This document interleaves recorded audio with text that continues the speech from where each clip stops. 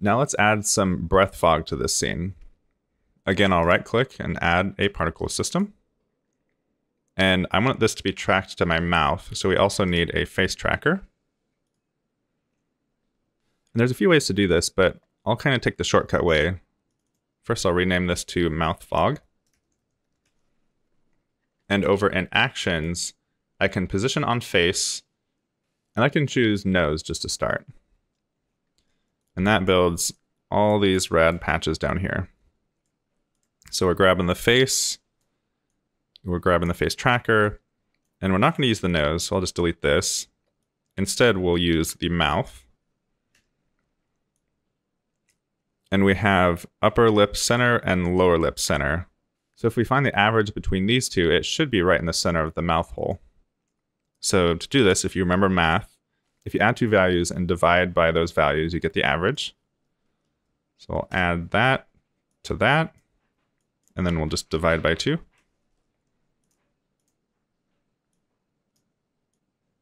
And then plug that into the 3D position of the mouth fog. You can see that's mapping totally between my two lips there.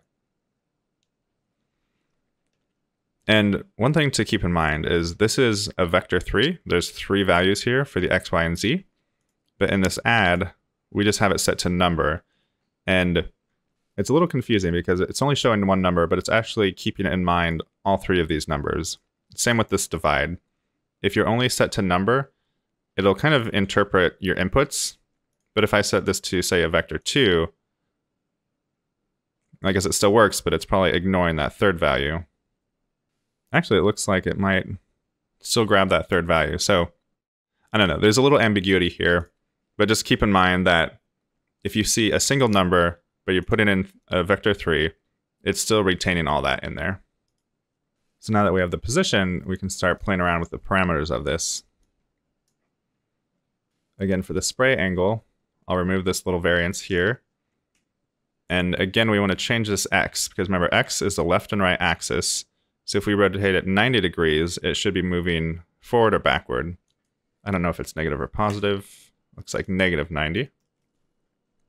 So now it's coming straight out of the mouth. And now if I open my mouth to the side, you can see it's kind of appearing, right between my lips. It's not inside my mouth. And because we're using this patch to set the position, we can't just move this back. So let's right-click the face tracker and add a null. Call this mouth fog null. And then drop the mouth fog inside of it. And we'll set the position of the null instead of the particle system. So click the position little dot, and then plug in this value, and then we'll delete this mouth fog. And the mouth fog we want to make sure is still zeroed out. But now if we change this z value to a negative point, let's say 0.2, it just moves back a little bit more. So now it feels like it's actually inside my mouth, not just between my lips. And this setup is nice because we can freely move the particle system, but it's still perfectly tracked to the mouth. So for the material of this, we basically want to use the same material as this fog, but I'm going to hit Control D to duplicate this because we do need to change some of the values. And nothing happened to this particle system because we have to apply it. So select the object, go to Materials, and add that mouth fog. And for now, I'll just turn up this opacity quite a bit. So now I can see it coming together a little bit. Now let's go back in the object and adjust these parameters until we get a nice look to this. The birth rate we'll set by the mouth openness in a minute. The speed, maybe a little less random, let's say 20% randomness, and maybe 0.1. Actually, let's keep it at 0.2 because we're going to add some drag to this.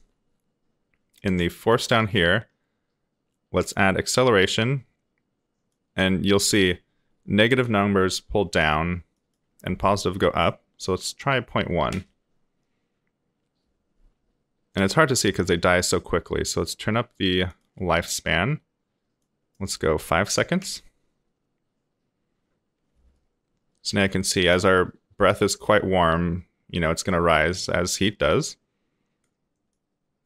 So that overall trajectory looks good, but it goes way too far forward. So that's where this drag comes in. Under linear, we'll just turn this up until that path kind of evens out and they slow down. I think we can go even a little higher. Let's try 0.75. Might even go higher. Let's try 1. Okay, I think that's good for now. We might come back to this to adjust. Now under the scale, we want this to be almost the size of the mouth opening. Right now it's maybe like a third the size.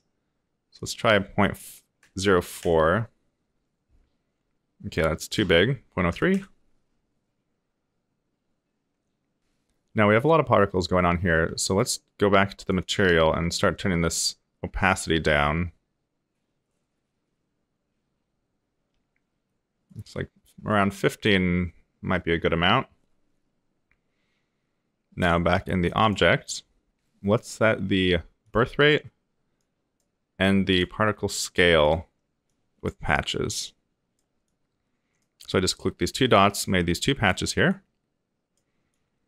And instead of using the mouth object, we're going to use mouth openness. And this just comes out of the face output of this face tracker.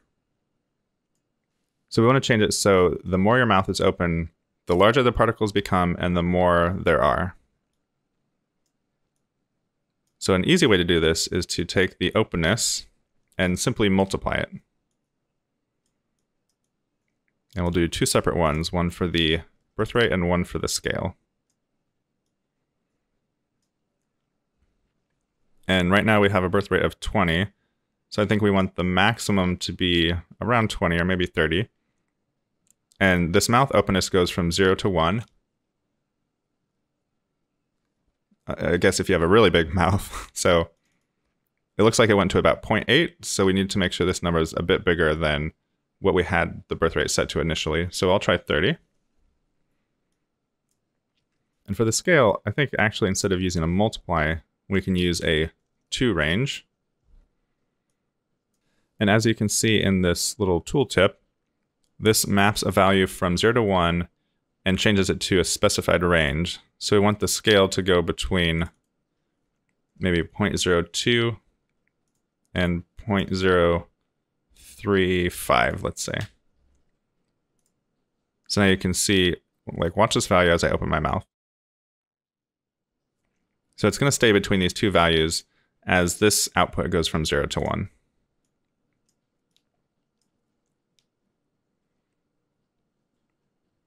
It appears this somehow got duplicated, so I just need to delete this extra one. Now we're back.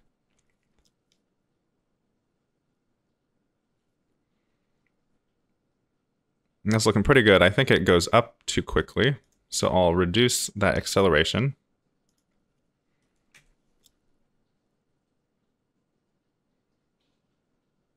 Now that's not bad, but I think adding a particle fade to this would be really nice. And to do that, we need to use a script. So I'll go into my assets and grab the particle fade script. And with it selected, we go up to edit. And that'll open your text editor of choice. And in the script, we just need to change the emitter name to mouth fog. And hit save. So now back in the scene, you can see these fade off nicely and they grow a little bit in scale. And that's because this size modifier is also adjusting size a little bit. So we can turn this up to 0.2 and that should increase the scale a little bit more drastically.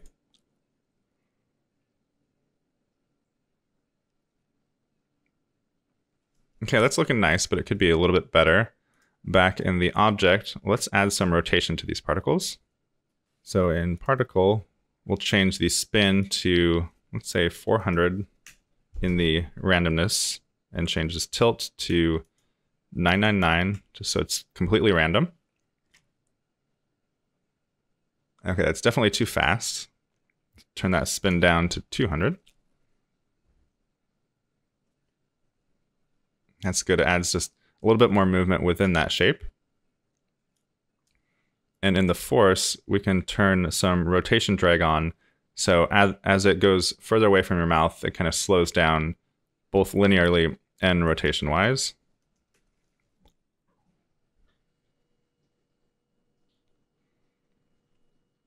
And you could call this good, but I'm going to keep tweaking it a little bit. I'm going to turn up the birth rate, and we have that in the patches. So I'll click it just to focus it here.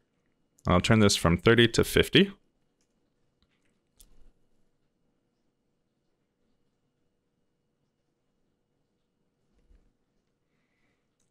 I'm going to change the speed randomness to something higher. And that way, as these are emitted, they won't be so uniform. Yeah, now it looks like it's more of a stream, like I'm exhaling and there's some turbulence in the air. Might be a little high. I'll set to 60.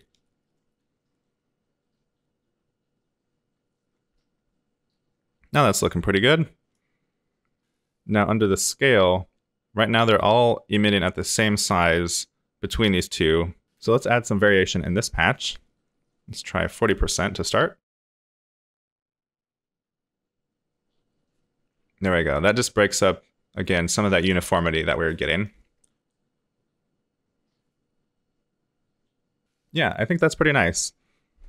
And of course, you can keep tweaking these, make it more dense or more subtle, but I'm liking where this is at, so I think I'll call it.